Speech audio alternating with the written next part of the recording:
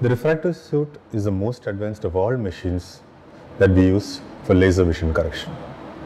It is so accurate because each component of the laser and the laser delivery is tested by the machine in a self-test table. So these are the 18 parameters that are checked by the machine. Of these 18 parameters, even the laser pedal, the operation microscope, the slit lamp, even the function keys of the keyboard, and also the door of the operation theatre, whether it is open or closed, because that has a major implication on the laser.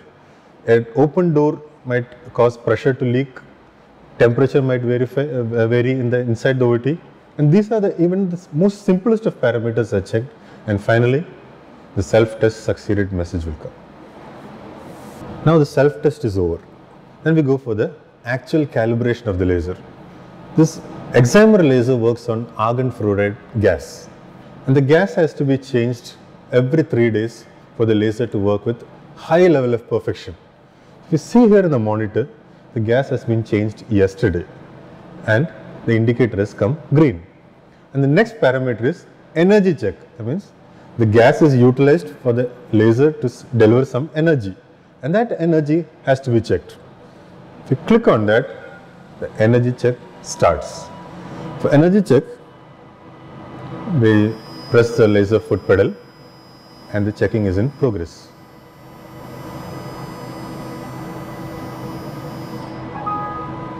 Now the target energy was 1.61 millijoules and the exit energy also is 1.61 millijoules. That means it's a perfect energy setting for the laser. Now that the energy check is over, next is the scanner test. In scanner test, what we check is, this laser is a scanning laser. That means it recognizes the patterns, then it fires the laser based on the patterns that it recognizes. So this is the predetermined pattern for the test of this laser. So what we do in the pattern test or the scanner test is, we place a black carbon paper like this. This is a test format.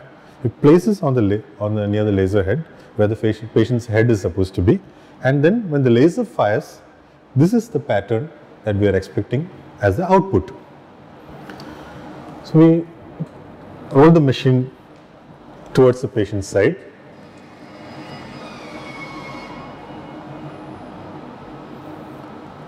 Now the patient's head, part of the bed has come under the laser head. This is an artificial human head that is for purely testing purposes. Place this here. Place this black test paper like so.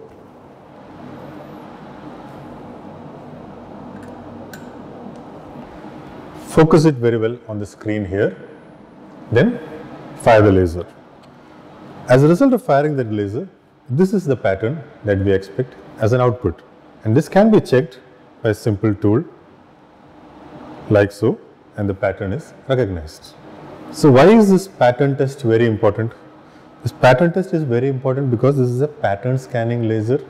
The laser scans the patient's eye, recognizes the patterns and fires the laser based on the patterns of the test input as well as the continuous OCT pachymeter that the machine is acquiring. So this is the conclusive evidence that it recognizes the pattern and fires based on the pattern. After the scanner test, the most important test is the eye tracker test. Why is this test very important? This is because the laser will compensate for each movement the patient's eye will make, because the patient is very anxious. First of all, it's a surgery or a laser. The patient will come to the operation theatre, will be very anxious. He might move his eye slightly. So if we don't have a mechanism where the laser head can follow the patient's eye according and track each movements, or if the movement is exceeding a certain limit, the laser will stop firing. This is the most ideal situation. So in an eye tracker, it's fixed on the laser machine where it tracks the patient's eye constantly. Even the minutest of movements is compensated for. If it is within the allowable limits, the laser head will move along with the patient's eye and the laser will fire accordingly. If it is outside the limits of the eye tracker, the laser will stop firing. So this is the very great safety feature built into the machine. And this eye tracker test has certain graticules here, markings, on which the laser fires and even a slight micrometer of variation is tested, and then the laser will tell you if it is within the acceptable limit or not. So this is the image of the eye tracker. Now these are the lines, and each line represents 1 microns on the laser. So the laser is supposed to fire at a predetermined value. Now we'll see what it is supposed to do.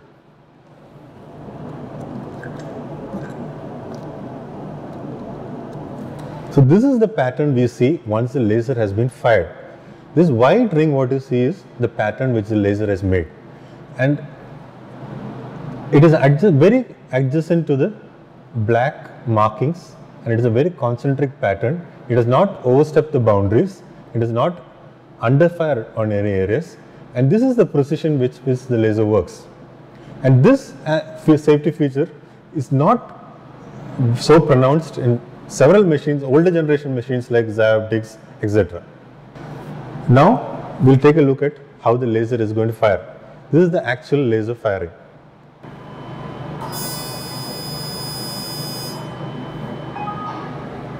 Now just witnessed the laser firing, and it took very less time, less than 1 second I would say. And this is the world's fastest Lasik laser machine, the Alcon Wavelight Refractive Suit. At 500 Hz, it is the fastest laser in the world. Why is speed very important? The Alcon Wavelight Refractive Suit at 500 Hz takes only 1.3 seconds to correct 1 diopter of myopia. Why is that very important? If you opt for the older generation machines that have the 100 Hz or the 200 Hz, 1 diopter of myopia takes 3 to 4 seconds for correction.